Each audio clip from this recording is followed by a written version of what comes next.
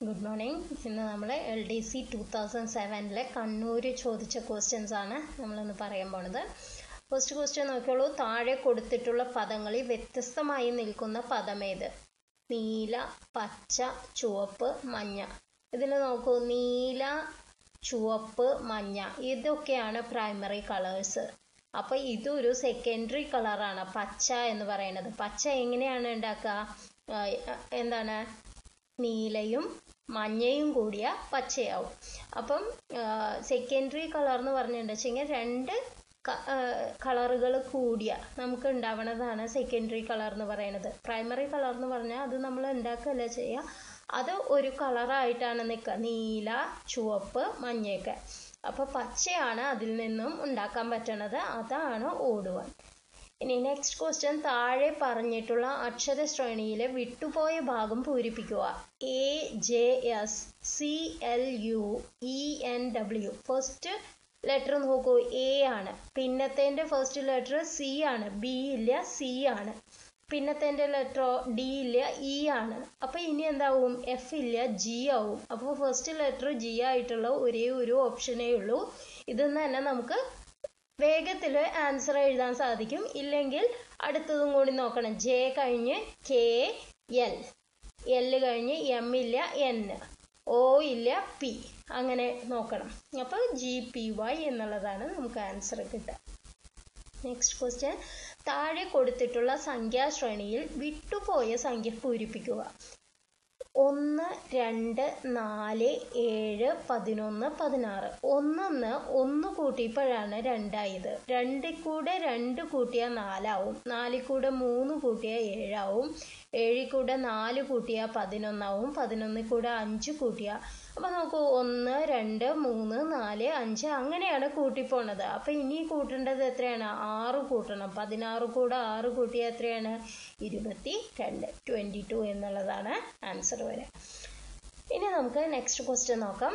3 centimetre ആരമുള്ള ഒരു ഗോളത്തിന്റെ വ്യാപ്തം എത്ര? ഇത് നമ്മൾ ശ്രദ്ധിച്ച് ചെയ്യേണ്ടതാണ്. ഗോളത്തിന്റെ വ്യാപ്തം കാണാനുള്ള വാക്യം എന്താണ്? 4/3 പൈ r³ ആണ്.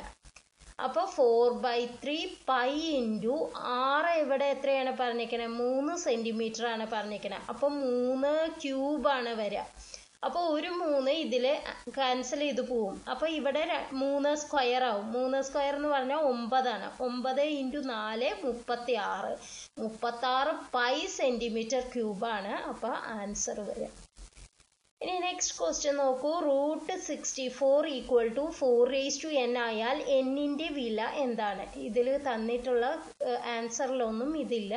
പക്ഷെ എങ്ങനെയാണ് ചെയ്യണമെന്ന് ഞാൻ പറഞ്ഞു തരാം. √64 എന്ന് പറഞ്ഞിട്ടുണ്ടെങ്കിൽ എന്താണ്?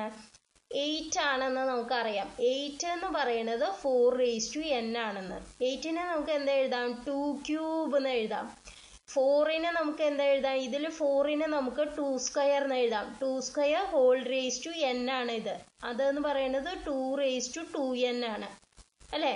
2⁻2n = 2³ ആയ 2n എന്താണ്? 3 എന്ന് പറയാം. n അപ്പൊ എന്താവും? n = 3/2.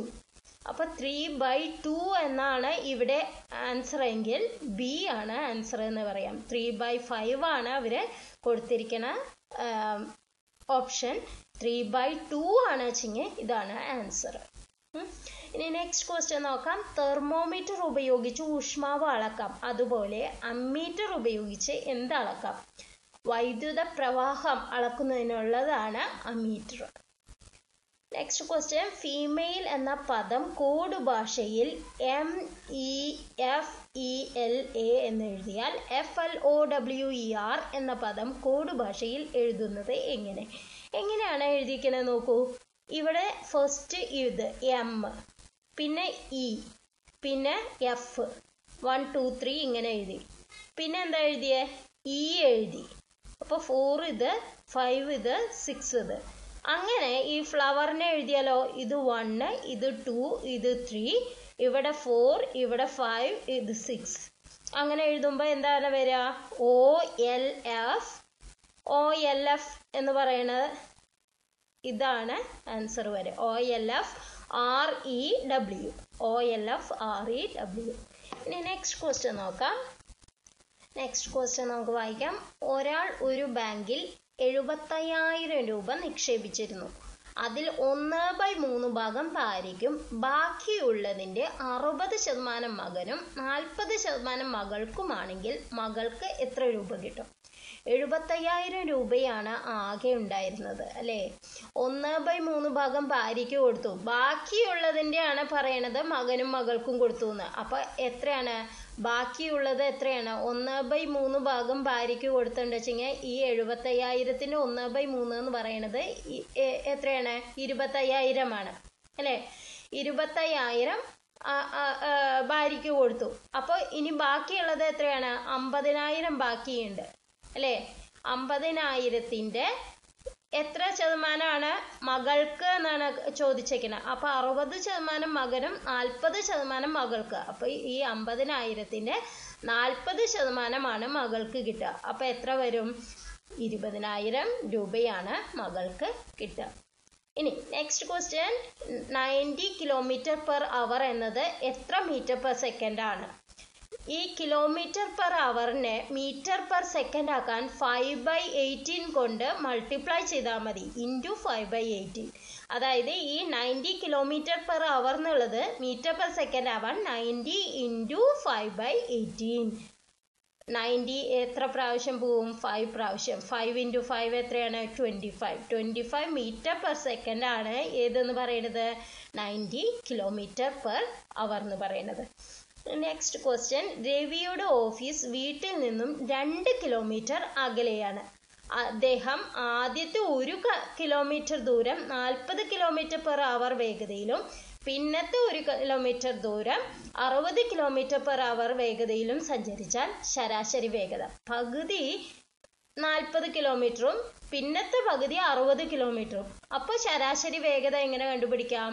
2xy divided by x + y. ഇതെന്ന് പറയുന്നത് എത്രയാണ്? 2 × 40 × 60 ഡിവൈഡഡ് ബൈ 40 + 60. അതായത് 100 വരും. അപ്പൊ ഇതൊക്കെ ക്യാൻസൽ ചെയ്ത് പോവും. 6 4s are 24. 6 4 24. 24 × 2 48.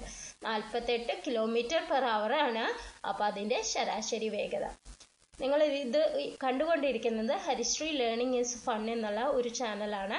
PSC എക്സാമിന് വേണ്ടി പ്രിപ്പയർ ചെയ്യണ നമ്മുടെ ചാനലാണ്. ഇനിയും സബ്സ്ക്രൈബ് ചെയ്യാത്തവർ ചെയ്യുക. നോട്ടിഫിക്കേഷൻ വരുന്നതിന് നിങ്ങൾ ആ ബെൽ ബട്ടൺ ഒന്ന് അമർത്തി നോട്ടിഫിക്കേഷൻ ഓൾ എന്ന് ചെയ്യണം. മറ്റുള്ളവർക്കും കൂടി ഇത് ഷെയർ ചെയ്യാൻ ശ്രമിക്കുക. ഇനിയും കൂടുതൽ ക്വസ്റ്റ്യൻ പേപ്പറുകൾ സോൾവ് ചെയ്തതുമായി നമുക്ക് വീണ്ടും കാണാം. Thank you for watching.